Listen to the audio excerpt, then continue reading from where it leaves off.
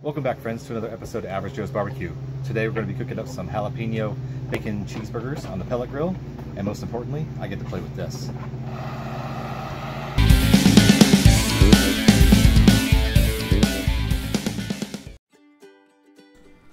Alright, we're going to go ahead and get started with 2 pounds of ground chuck. Now this is 80-20, and I love making burgers out of this. This is definitely what you want to be looking for. It's got a little bit more fat in it. Fat is flavor, so definitely look for this at the market when you're getting ready to grill. The recipe's simple today. We're going to start with 1 tablespoon of pink Himalayan salt, or you can use any kind of salt that you have in your pantry. No deal breaker there. 1 tablespoon of black pepper. Go ahead and get that in there. And then we're going to add 1 tablespoon of granulated garlic. Now you can use garlic powder as well. Granulated garlic is what I had on hand and it works well. And the star of the show, 1 tablespoon of ground jalapeno peppers. Now, you might not have ground jalapeno pepper powder in your pantry, so you can finally chop some 3 or 4 jalapenos and get the same effect. But if you have it, or you can get it, this will make this job a lot easier and a lot less messy, and then you don't have to worry about getting it all over your hands and touching your eyes. So once you got those ingredients in there, you're gonna get it all worked in there, and you're gonna want to take a minute with this. You want to make sure all those seasonings are worked well into the meat. You don't want to have any bland spots. Just work it well in there and get it all mixed up. Don't be afraid to get your hands dirty. This is definitely one of the more critical parts of this. We got to make sure that every bite is as delicious as possible, and working those seasonings into that meat is definitely key to that. So we're going to continue to keep working it in there and get it ready to make burger patties out of. So now that we got it worked in there, we're going to go ahead and clear our space and get the patties made up. Now this is 2 pounds, so the easiest way to make half-pound patties is just cut it in 4s. I like the karate chop method, but you know what you do you, and do what works best for you. So I'm going to go ahead and get these things made up into patties. There's number 3 and number 4. So get them in the balls first, and then we'll go ahead and shape them to the appropriate thickness that you like. So I like mine a little bit thicker, so I tend to make them on the thick side. But you know, use your family's preferences and do what works best for you. So we're going to go ahead and get those into about 1/4 inch thick patties. And it doesn't have to be perfection. This is they're burgers, you know. So as long as they're relatively flat, what you don't want to see is you know, having misshapen patties on the grill. So we'll go ahead and get these wrapped up, and then we'll move on to the bacon. There's a nice little close-up of what these look like before they hit the grill. These look good already.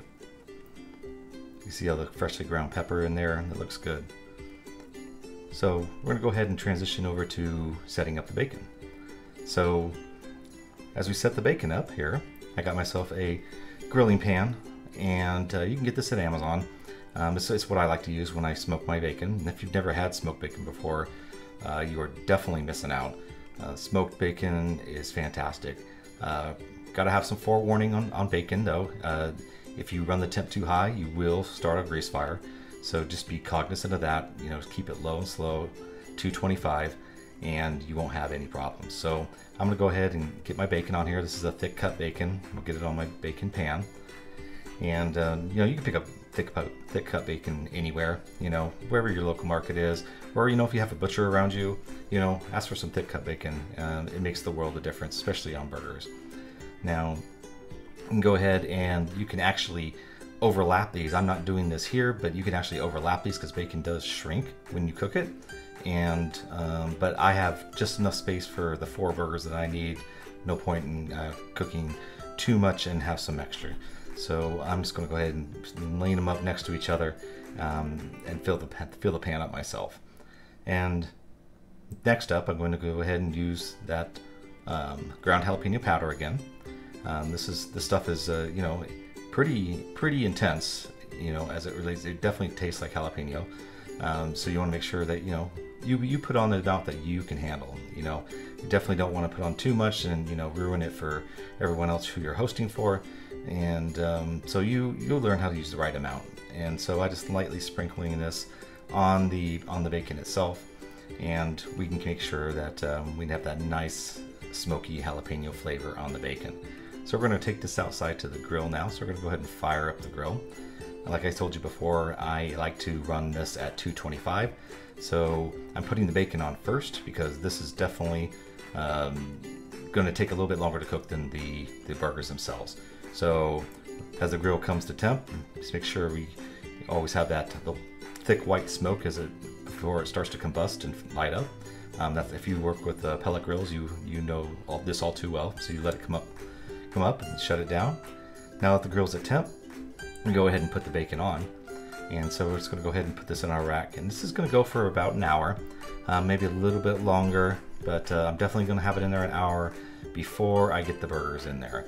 And I definitely want to give it a little more time, definitely want more exposure to smoke, and make sure that these things are working well. So we're about an hour into it now, and these things are all, about halfway or a little bit more than halfway done. And you can tell by the color on them. So they're definitely looking good and smelling good at this point. So at this point, check it. You might want to check it every hour or so, every 15 minutes after that. Just, depending on your thickness of bacon and how hot you're running, it will vary.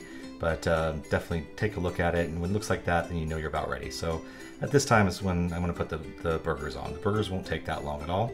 So I don't change the temp at all. They're definitely going to keep it where it is and let this thing keep going. So about 30 minutes has passed, and the bacon is, as you can see here, is looking done. It's looking perfect. So I'm going to go ahead and pull that out, and I'm going to do some probe checks on the burgers and see where they stand. Now, I like to run these things about 130 to 135 degrees. You do you. If you like it more on the done side, you might need to let it run a little bit longer. But these things are probing out about 135, so I know it's time for the cheese. And I'm using a provolone here, but cheddar works well. Whatever you choose is good, but I like provolone for the fact that it melts well, it looks good, and tastes good. So I'm using provolone on those, and here we are about 10 minutes later. Cheese is starting to melt, and they are looking fantastic. So this is about the point in the game where we get to start playing with the torch, and we'll go ahead and get that going and make these things awesome. If you've never done it this way, highly recommend. It gives you that nice crunchy cheese texture on your burgers. It just pairs really well with the bacon. As you can see, I put the torch almost all the way up next to it, and you just kind of brown it up, to your level of satisfaction. This is definitely, I'm doing a light browning on these, but if you want to go a little bit longer, make them a little bit darker, by all means, you can definitely do that. But these are definitely, look at these things. These look fantastic already, and they smell really good. So I'm just going to continue to brown these. If you see any char marks you want on your burgers as well, that maybe the cheese didn't hit, you can definitely use the torch for that. But just kind of hit those to your level that you enjoy, and you'll be good. As you can see, I was hitting the burger there instead of the cheese to brown it up a little bit. But this is definitely a cool trick.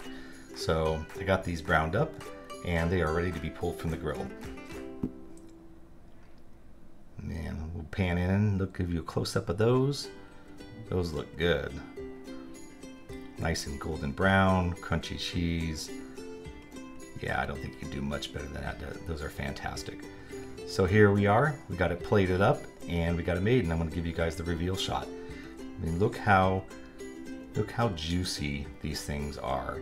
If you look closely, you can see we're going to pan in on this, and you can see the actual smoke ring on the burger. These are just fantastic. If you've never had smoked burgers, definitely try it. Thank you, everyone. This meal is Sherman approved. So if you like what you see, please hit that subscribe button and leave us a comment below. Have a good night, folks.